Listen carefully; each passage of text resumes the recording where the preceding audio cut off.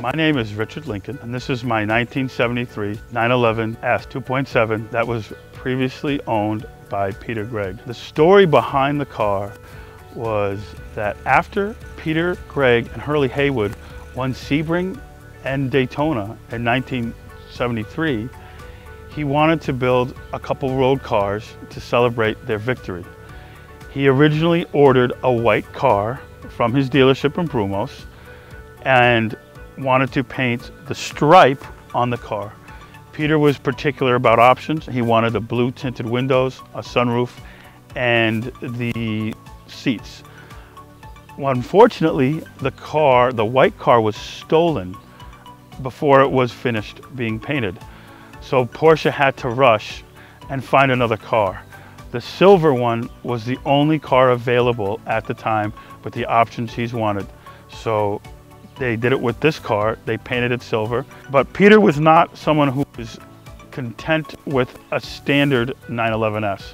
He went through the car and ordered all the factory parts, including the fender flares, the wing, and many other parts from Helmut Bott, who ran the racing department.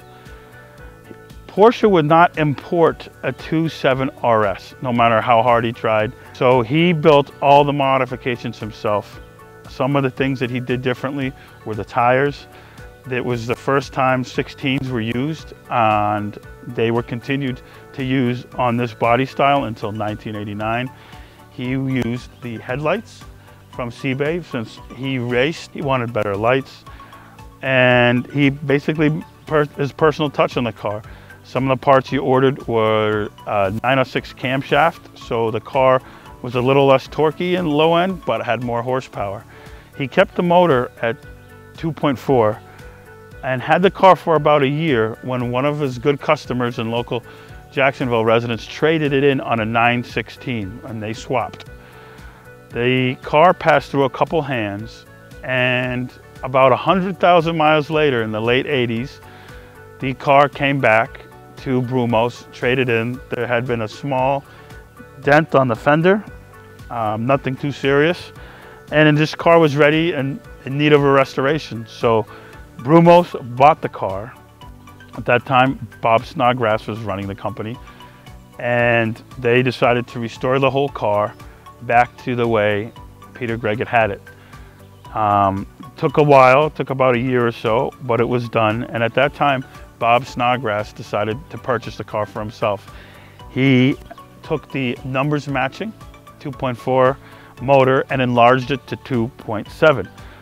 When the car was finished, it was dynoed at 200 horsepower at the wheels, when a factory 2.7 RS had 210 horsepower at the crank. So it was a much quicker car than the 2.7 RS.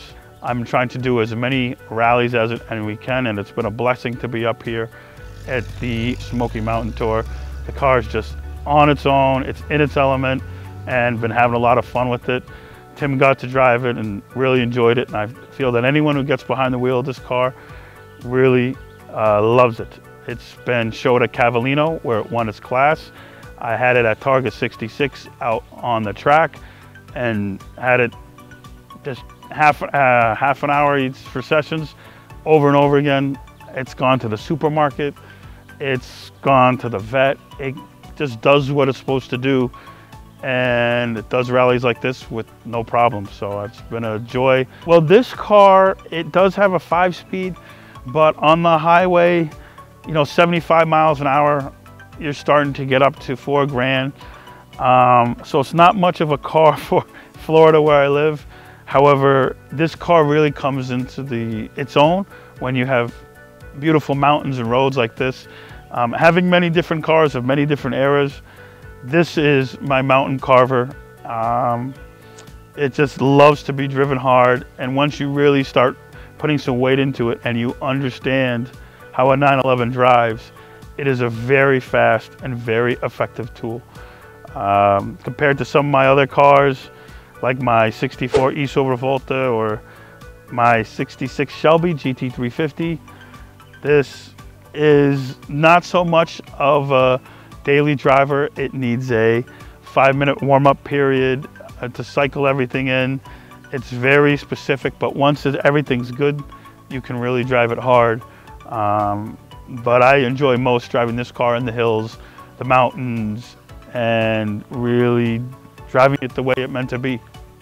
Support brands that support Classic Motorsports. Get your chemical solutions from CRC Industries. Visit crcindustries.com to learn more.